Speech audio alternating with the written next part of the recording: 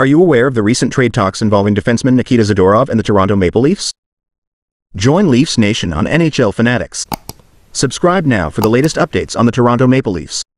Recent trade talks with the Calgary Flames involved defenseman Nikita Zadorov addressing the Leafs' defensive concerns.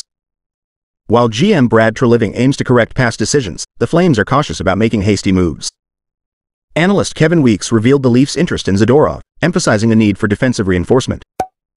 However, the Flames, despite a rocky start, prefer observing the season's course before committing to changes. The situation may evolve if the Flames struggle persistently, prompting the Leafs to make a move. The waiting game involves assessing the Flames' stance as buyers or sellers and reacting to potential defensive options. The dynamic NHL trade landscape remains fluid, and the Leafs' strategy to strengthen their blue line hinges on the right opportunity, unless ongoing challenges jeopardize their playoff prospects. As a Leafs fan, do you share the concern about the team's overall lack of strong defense and grit this season? Stay up to date with the latest news from Toronto Maple Leafs. Click on this video on your screen. It's the most recent video on the channel. I'll wait for you on the other side.